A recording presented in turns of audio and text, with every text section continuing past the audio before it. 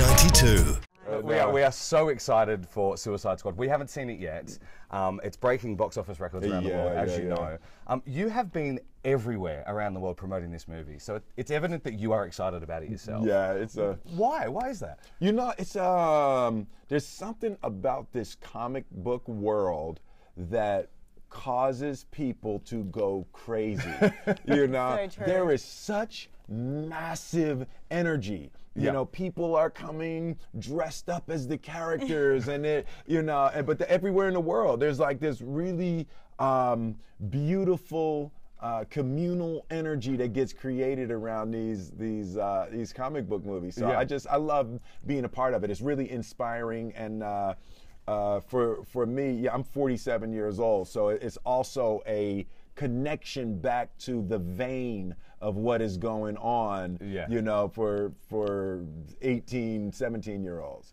Yeah, I mean, in the movie, I've just seen the trailers, and you are barely recognizable. Like, it doesn't look like Will Smith. It's Deadshot. Like, you look so different. Like, not for once, but you just look so different. I love making that transition. That's David Ayer, the director. Like, there's in Hollywood there are unspoken rules, right? So lead actors don't have bald heads and don't have beards, right? Those are right. So David Ayer was like, "You're gonna have a bald head and a beard. We're breaking both of those." I've never seen you with a bald head before. I know. You look so different. I can't believe it. Well, there's all these bald men now with beards that you've just pioneered the way right? lead actors in roles.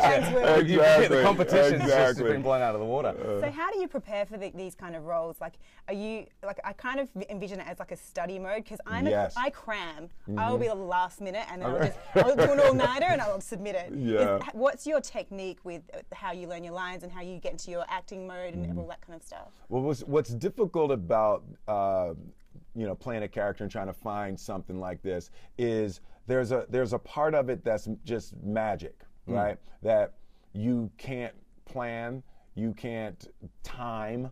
You know, you just keep going, and you trust that by doing your work, one day you'll feel it. I've never played a bad guy like this character in the past, and I realized why. I don't get the mindset. You know, this is a guy who takes money to assassinate people.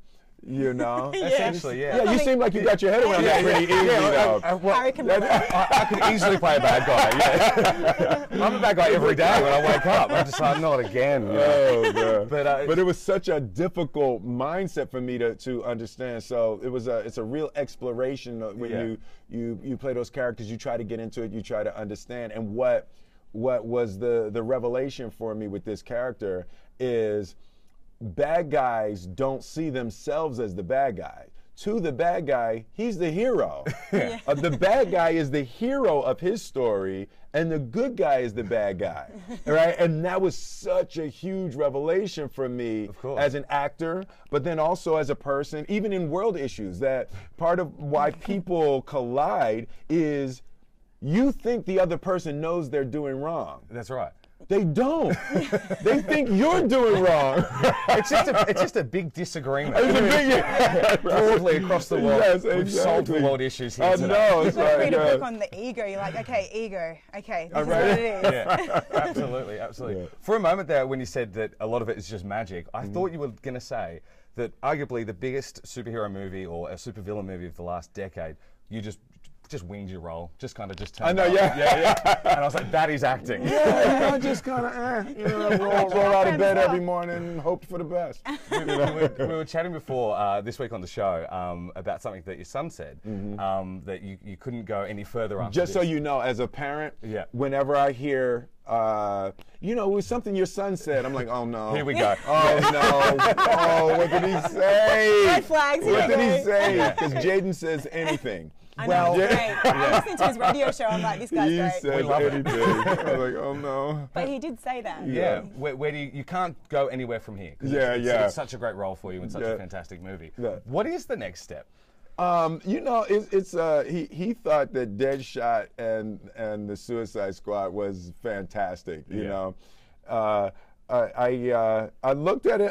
I liked it, but he went crazy. I was like, it's a good movie, but he lost it. So, for me, I'm at a point in my career where I'm beyond worrying about box office or beyond worrying about awards or anything like that. Like for the first time in my career, I'm free.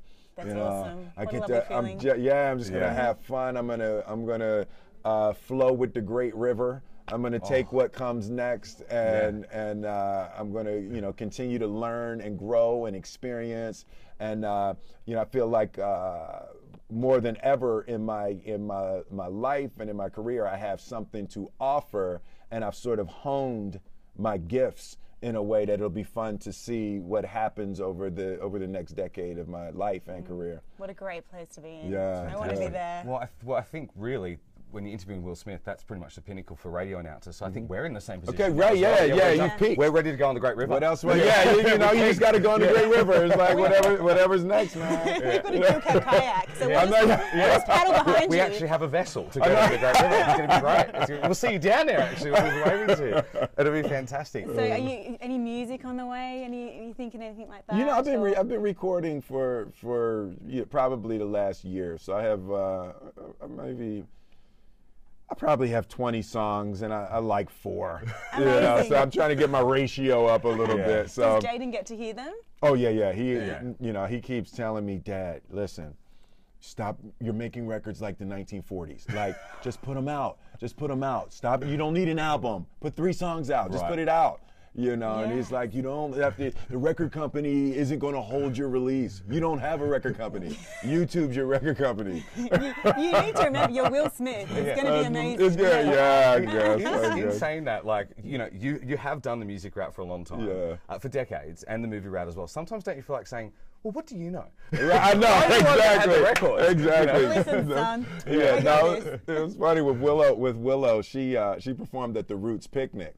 Right. Yeah. And it was in Philadelphia, so I was West Philadelphia, born and raised. So of course. Willow said she said, "Oh, Dad, I'm performing in Philly, so I'm gonna have you come out at the end." And I said, "Oh, you're just gonna have me, come out at the end." She said, "Yeah, I think it would be great if you performed Summertime." I was like, yeah, what you mean the #1, platinum selling, Grammy Award winning? That would be great, Willow. Yes. That really would. It's like, let me bring you back down to it. Yeah, and it's like, no, guys, I'm somebody. Yeah. Okay. To you, I'm just your dad. I'm just the dude that keeps the lights on. But I'm somebody in the world.